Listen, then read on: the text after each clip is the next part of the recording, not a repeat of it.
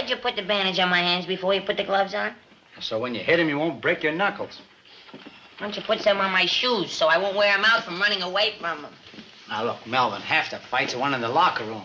You got a Wade sack. Listen, Melvin, how long been fighting? I've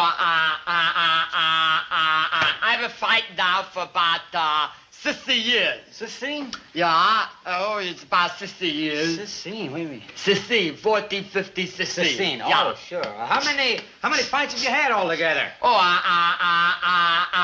Altogether now, when you add them up, I had 101 fights, 101. Yep. I win them all, but 100. Oh, good. Where, let's see, where are you from originally? Before. Oh, yes, a long way to go. That guy's a professional.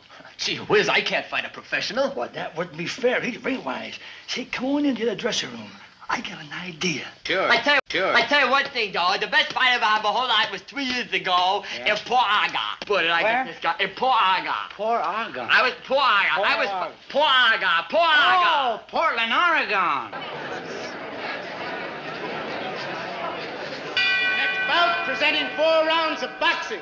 In this corner at 137 1/4, Melvin Jones.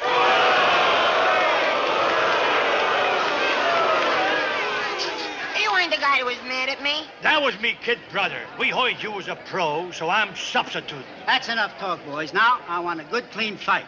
Anyone knocked down, I want you to go to a neutral corner. No rabbit punches, no hitting below the belt. And keep your thumbs in. Shake hands now, go to your corners and come out fighting.